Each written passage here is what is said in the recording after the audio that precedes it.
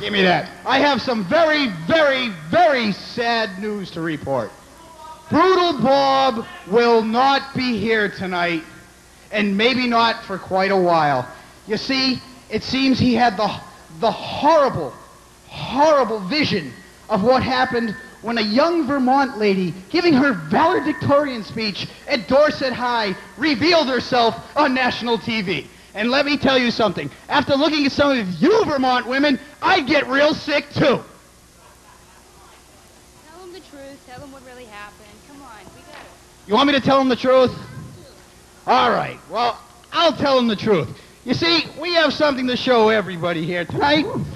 Brutal Bob is now officially a prisoner of the wrestling wars.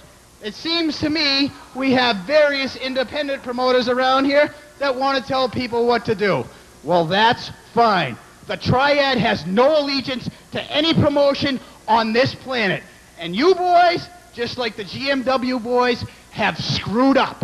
All you have now is members of the Triad running it down there. And just like we will take this federation over and run it in the ground, they'll do the same. And then maybe when it's all done, we'll get back together and take over another one.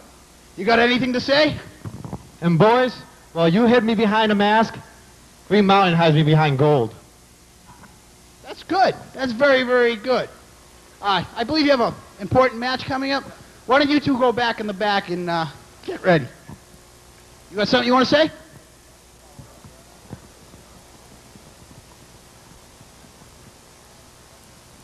How about your feelings there about the New York posse coming out here and kind of, bad-mouthing you?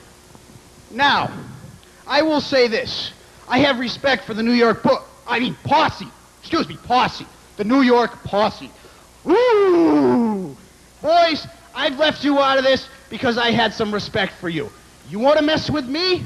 You mess with all of us. Ask anybody else here. I've gone through them all. I've taken out Sonny Goodspeed.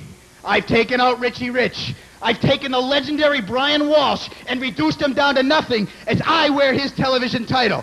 Boys, you want to mess with us? You want to get hardcore? Let me tell you something. You boys think you can swing a garbage can? And you know this for a fact. Nobody in this business swings a garbage can like me, and maybe tonight you'll find out. Here's your job. Do your job, Mark. There you go. Comments from Colossal Scott Sharkey, the Green Mountain Wrestling Television Chancellor. Oh, Scott, why exactly are you down here? Well, you know something? People come out, they see Green Mountain Wrestling on the marquee. They know they're going to see the Triad, the power in professional wrestling. #1 in professional wrestling. And you get all these promoters, as Colossus talked about. You get some guy that was here, couldn't be a star here, so he bought his way into another promotion to be a star there. Still isn't. Then you have these hick hillbilly wrestler wannabes that never will. Got rid of them too. So it all comes down, Green Mountain Wrestling, where the Triad is. #1, the power. There you go. Comments from one of the members of the executive committee, Scott Brimblecombe. We'll be back after this.